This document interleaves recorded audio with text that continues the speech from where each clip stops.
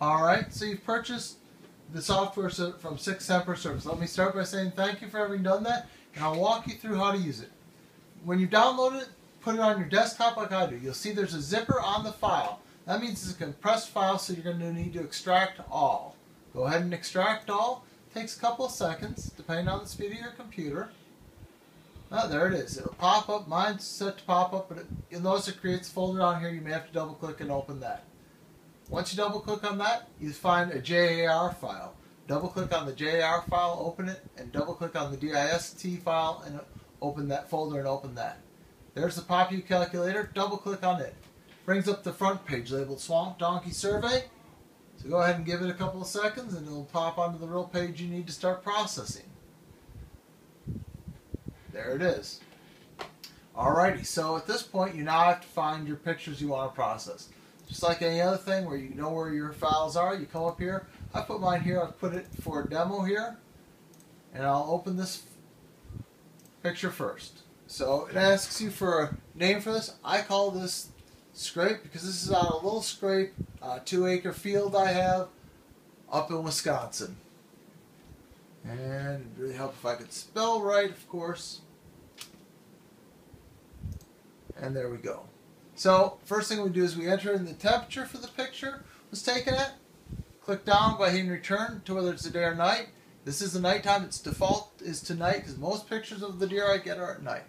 It's a doe, so I enter in one for does. Notice there's no population yet listed. That's because until I get a number of bucks, I don't have any information of value. Next, I've got here a picture of a raccoon. I get a fair number of these and turkeys as well. So I go ahead and I just click on through it. Don't enter any numbers for deer. Now, this picture is a picture of a buck. It's during the daytime, so I'll click it into the day. I'll put it as one buck. Then I'll come down here and click 1 for unique buck. So there you are. Now you're actually going to have a list of, you'll see total bucks and total does. Once again, I have another buck showing up here. This is just selected pictures. This is not the truth of what it was really like, but it's okay. I'm going to collect 1 buck. Now this is a unique buck you can see from previous. I'm going to deliberately skip and make a mistake on this one to show you what you can do. So I just made a mistake on this one. I'm like, oh, that's not good. So I can go out to review pictures, and it lets me come through it, and I can look at each one of the pictures and the data I entered in on it. So here it is. I need that to be listed as a unique buck. So I'll enter my 1 in there. I'll go ahead and hit return, and it takes me out of it. As you see, it's recalculated everything in here. So now it's all correct again, and it has the right setups on it. So it's all recorded everything the way it should be. So you do have a chance to go back if you make a mistake. It's far from the end of the world here. Easily corrected. And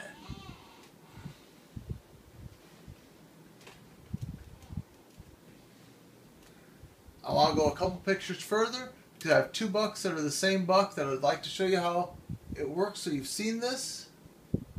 It's nothing really exciting, but you just should see it so you're aware it's going to happen.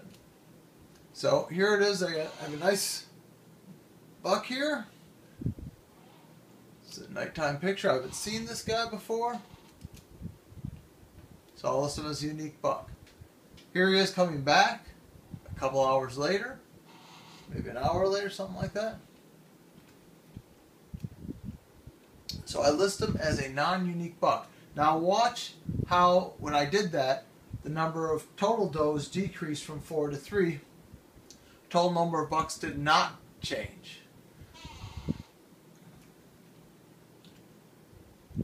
So I have a daytime picture of a doe, and we'll list that one.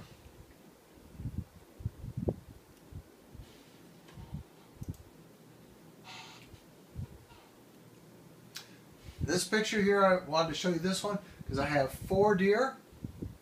So we'll go ahead and we'll list the 4 deer as does. I understand we cannot see the 1. You have your choice. You can either not count that deer or you can count it as a doe in my assessment. You can do what you want with it, but that's how I deal with this when I encounter it. I see it on a regular basis. So that's just how I go about doing it. So at this point, when you're done, You can review pictures. If you had a buck you weren't sure about, you can go click on the Unique Bucks button and use the return to go through the various pictures of the bucks you've seen and get a good look at them to compare them to determine if a new buck that you see is one that you've seen previously in a picture or if it's truly a new deer, new buck. So at this point I'll go ahead and exit, even though I haven't processed everything. It says create a new one. If you want to not create a new one, you can just click exit and dump all the data. I shouldn't say never, I rarely do that. But you can click OK at this point.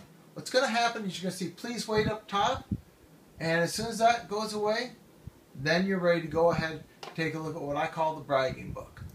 This basically gives you the critical information you cared about on your deer.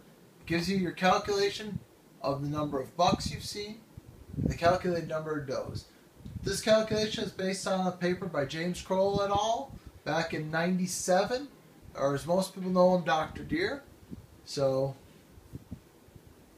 it's pretty standard stuff that I'm doing here. Then I start graphing up the number of deer during the day. Well, first off, I get total deer activity per day, which is really the number of pictures taken on a given day. Then I'll have the ones that are at daytime, the ones that are at nighttime. Then I do the same thing for bucks, total buck activity during the day, buck activity during the night. Then I do the same thing for does. And then below that, I put what I call 4-packs, which are 4 pictures per page of the various bucks that you have. Alright, well once again, thank you much for having bought my product, and good luck. If you have any questions, please contact us at sic.semper.service@gmail.com. That's sic.semper.cervus@gmail.com. Thank you and good hunting.